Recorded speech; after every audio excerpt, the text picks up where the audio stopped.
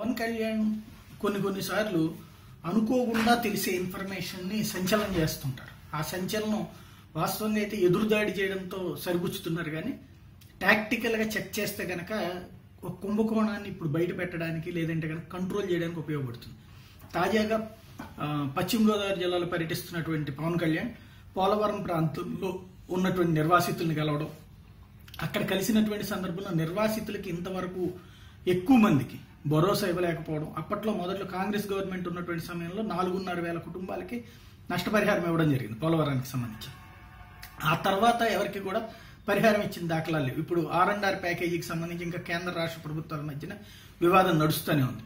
ఇట్లాంటి సందర్భంలో ఓ పక్కన స్థానికంగా పనుల కోసమని ఎలాంటి సదుపాయం ఇవ్వకుండా అక్కడ ఉన్న వాళ్ళని తీసుకెళ్లిపోయి వేరే గ్రామాల దగ్గర వదిలిపెడుతున్నారు. అంటే అక్కడ ఉన్న వాళ్ళకి పరిహారం ఇవ్వకుండా తరలింపు మాత్రం చేసేస్తున్నారు. దీనికి సంబంధించి పవన్ కళ్యాణ్ దగ్గరికి ఆ విషయం నోటీసులో తీసుకురావడం అట్లెట్లా చేస్తారన్న ప్రశ్న. ఇది ఒక యాంగిల్ అయితే, ఒక కొత్త అంశాన్ని పవన్ కళ్యాణ్ ప్రస్తావించారు. అది CRDAలో కీలక అధికారికి సంబంధించినటువంటి బంధువుకి అసలు అక్కడ గజం భూమి కూడా లేదు, కానీ అక్కడ ఉన్నటువంటి భూమిలో అక్కడ ఆయనకు భూమి ఉన్నట్టు, ఆ భూమికి పట్టాలు ఉన్నట్టు, ఆ పట్టాలను ప్రభుత్వం స్వాధీనం చేసుకున్నట్టు లెక్కలు కట్టి 20 కోట్ల రూపాయల పరిహారం ఆయన అకౌంట్లో వేశారు. అతని పేరు నాగభూషణం చౌదరి అన్నది తాజాగా పవన్ కళ్యాణ్ చేసినటువంటి ఆరోపణ. ఇప్పుడు తేల్చాల్సినటువంటి బాధ్యత రాష్ట్ర ప్రభుత్వం మీద ఉంది. నిజంగా నాగభూషణం చౌదరి అనే పేరుతో డబ్బులు వేశారా? వేసుంటే కనుక అతనికి భూమి ఉందా లేదా?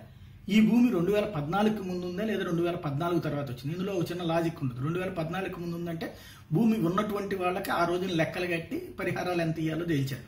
2014 తర్వాత అంటే కనుక పెద్ద ఎత్తున ప్రభుత్వ భూముల్ని పట్టాలుగా రాసిచ్చి, ఎందుకంటే అప్పుడు 2014కి అక్కడ క్లియర్ అయిపోయింది ఎవరెవరు ఏంటి అనేది తెలిసిపోయింది. కొత్తగా ఇచ్చారు అంటే ఖచ్చితంగా ప్రభుత్వ భూముల్ని పట్టా భూములుగా కొంతమందికి ఇచ్చుకుని అయిన వాళ్ళకి, తద్వారా వాటితో పరిహారం పొందడానికి కుట్ర చేస్తున్నారన్నది కేంద్రము చెప్తుంది, ఆరోపణ చేస్తున్నారు. ఇప్పుడు ఈ నాగభూషణం చౌదరికి 2014కు ముందు అక్కడ భూమి ఉందా లేదా? ఉంటే అంతకుముందు ఎందుకు లేదు? 20 కోట్ల రూపాయలు అతని అకౌంట్లో పడిన మాట వాస్తవమా కాదా? పడితే భూమి ఉంటేనే పరిహారం ఇచ్చారు, భూమి లేకపోతే కూడా పరిహారం ఇచ్చారా? ఏది నిజం? అతను CRDA అధికారికి బంధువా కాదా? అది కూడా 2014 తర్వాత పరిహారాలు కేంద్ర ప్రభుత్వం నుంచి ఇంకేం డబ్బులు రాలేదు. R&R ప్యాకేజీకి సంబంధించి ఇంకా క్లారిటీ రాలేదు. కానీ డబ్బులు ఎట్లా ఇవ్వగలిగారు? రాష్ట్రం ఎందుకు ఇచ్చింది దానికి సంబంధించి అన్ని కోట్ల రూపాయల అమౌంట్? R&R ప్యాకేజీకి సంబంధించి క్లారిటీ రానప్పుడు ఇవన్నీ కూడా ప్రశ్నలు వస్తాయి. ఇది పవన్ చేసినటువంటి తాజా సంచలనం సృష్టించేటువంటి ఆరోపణ.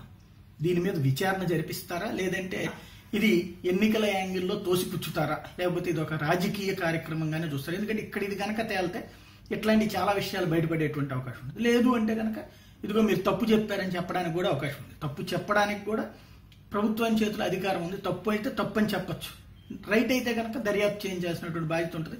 ప్రభుత్వం డైరెక్ట్గా చంద్రబాబు లోకేష్ చెప్పి ఇప్పుడు అన్నిటికీ చేయరు. ఇట్లాంటి కొంతమంది అధికారులు కూడా తప్పులు చేయొచ్చు. ఒకప్పుడు జరిగినటువంటి కొన్ని కాలువలకు సంబంధించినటువంటి తవ్వకాల్లో కానీ ఏలేరు కుంభకోణం లాంటిది అధికారులు చేసిన తప్పు. అధికారులు చేసిన తప్పు ప్రభుత్వానికి చుట్టుకుంది. ఇక్కడ అధికారులు చేసేటువంటి తప్ప తమకు సంబంధించినటువంటి నేతలు ఎవరైనా చేస్తున్నారో తప్పేం లేకపోతే తప్పు లేదన్నదైనా సరే చెప్పాల్సినటువంటి బాధ్యత ప్రభుత్వం మీద ఉంది. పట్టించుకోకపోతే కనుక భవిష్యత్తులో మళ్ళీ ఇలాంటి సీరియస్గా కొన్ని బయటకు వచ్చేటువంటి ఇష్యూ కూడా ఉంటుంది. మరి ఏం జరుగుతుందో చూద్దాం.